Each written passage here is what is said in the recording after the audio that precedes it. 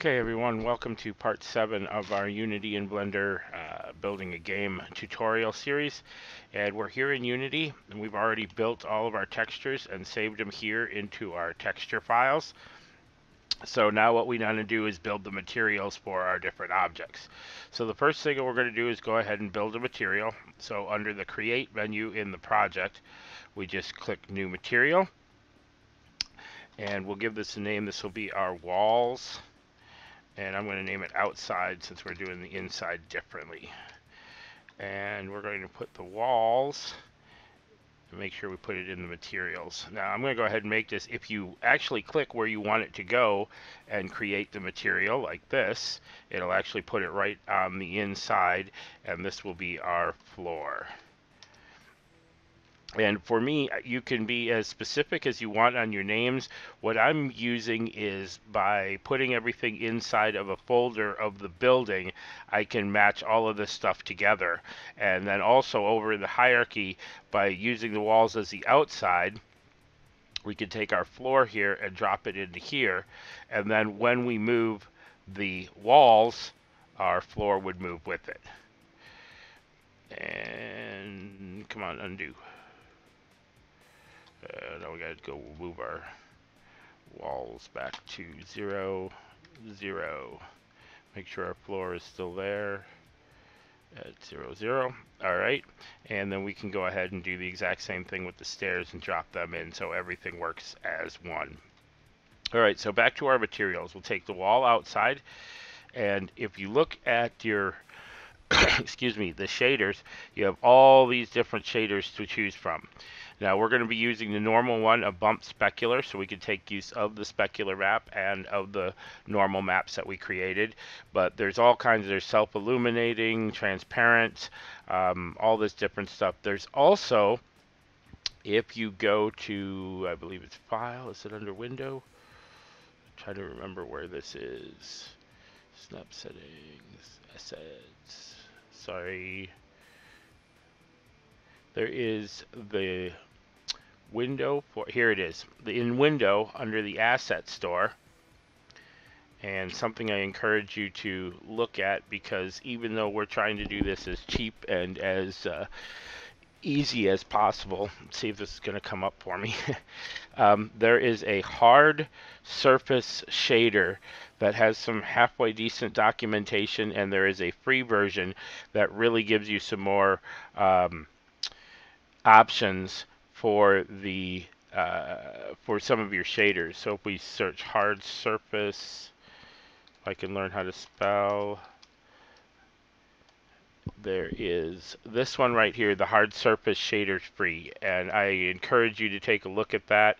And I honestly don't know how much the upper versions are, but again, it gives you a whole bunch of shaders to work with that I'm playing with for some other parts later on, and they seem to be well worth it.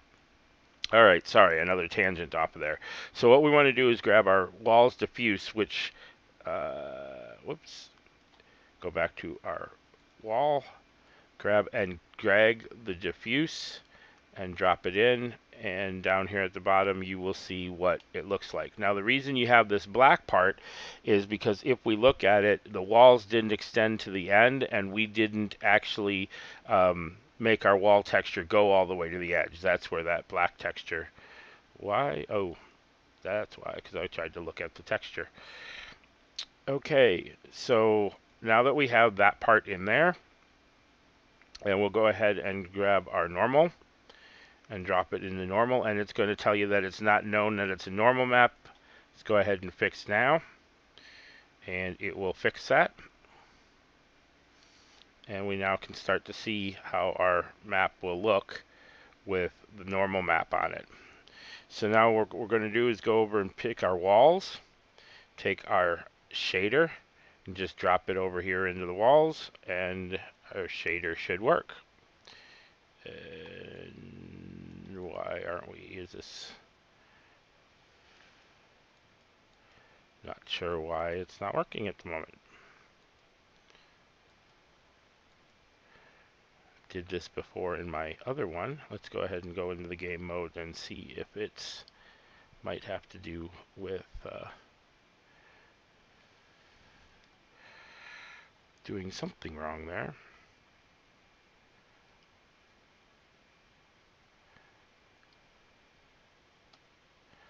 Okay. Wall space. That's showing on either side. All right, let me pause and see what's going on here. Okay, I'm back. And the problem was when we had changed some of the UVs layouts in the last movie for the walls, I hadn't re-imported the um, mesh. So re-importing the mesh fixed the problem. And now you can see what we get when you drop this in there. Same thing. I didn't change anything but re-import the walls and make sure they re-imported correctly. So we get this nice now. You can notice it's really dark, and the reason for that is if we go look at where our sun is placed, it is in the rotation of the sun is all that really matters, and we have it rotating down there. So if I move the rotation, we can get more light into the spots that we want the um, like we probably want the front, depending on how we put the uh, background and sun in. And there you have your texture on there and how it looks and puts out. Now it seems we have some issues that you could go back and clean up on the front one there. And I think if we go over and click on there, which basically gives us all around lighting, the three of them are good, but the front seems to be a little bit off, so that's something you may want to go back and fix. And as I'm building, just so you know, as I'm building the tutorial, I'm actually building everything twice. I have this whole thing built on another machine that I'm saving over there as the full version of it. So if some things don't match great, it's looks like we just need to move that texture up, or perhaps it's a little upside down and stretched in the wrong places. So you could go ahead and fix that, but I don't think it's something that I need to waste your time looking at. It's the principles that we're looking at, and getting it perfect is up to you. Even you're probably building something for yourself in your own way or shape, and that's what I want to do there. So if it's not perfect, I want to get you the ability to get it done. So let's go ahead and select the floor, and now we're going to go over to the floor material. And again, we'll drop in the floor diffuse. And this is all it takes once they're built right. Normal, and I had tested it to make sure it's there, so I don't have to fix it. And now, boom, we have the floor. So now, if we go ahead and turn our lighting back on, we can use the shininess, and you can see how much the specular is coming through. You can also use the specular color, which is the reflection color of the light. So you can make it lighter, darker. You could add a color to it in certain situations, might seem right. They use a fairly neutral gray. And however you want to set that up. You can also sort of override the color if we go over to a blue, and it will mix with the color that you have on there, so you can get some more shades. That's awfully hard to see on the floor there. So let's see if we go over to our walls and work on the color. We could get more of a red. That's working a whole lot. The yellow, make it a little brighter. Depends on what you're getting, a blue color or green color. So you can kind of override it, and white will leave it exactly as it is. So if it comes in and like if this one's like just a little bit too not red enough, if you want a little bit more red walls, we can move down into the red spectrum and kind of pull that into the to get it. It does work all the way, you know, multiplies the color, so you're going to get closer to black much sooner by moving over into this area. Boom, we're not really at black, but it sure looks black from there. So that's how that works. Put them together so you can just drop them in and go from there and see how well the bump map is working. It looks quite well. Let's go ahead and see how it looks in the game. So we'll look around, find it, and go move towards it. And you can see it looks pretty much the same. So the next thing that I'm going to show you real quick is get out of our game mode and go up here and pull down our light mapping.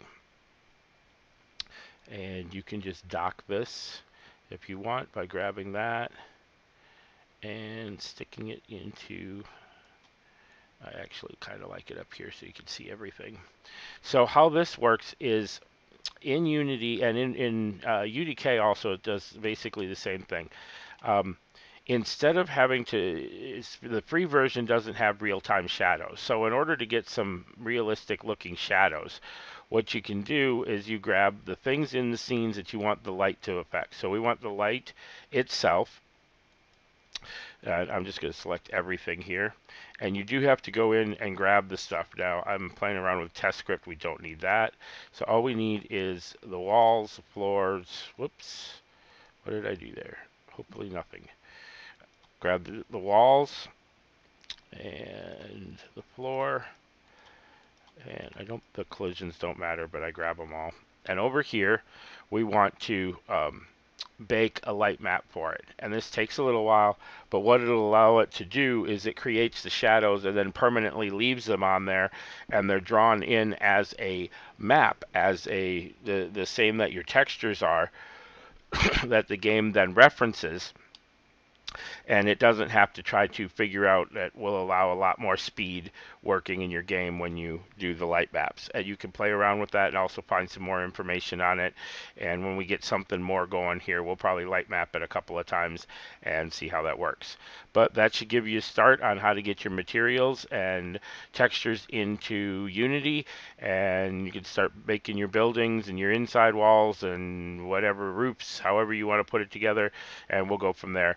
And I do have a working version of the game that the full version up on the site. It's not much right now. Basically, you can run around the building. I just did build a tree and some like a sidewalk and wall and road in front of it. But up on monsterarts.com, you can go ahead and see that game working at this time. So enjoy. Have a good time. Hope you're learning. Thank you. Have a great day.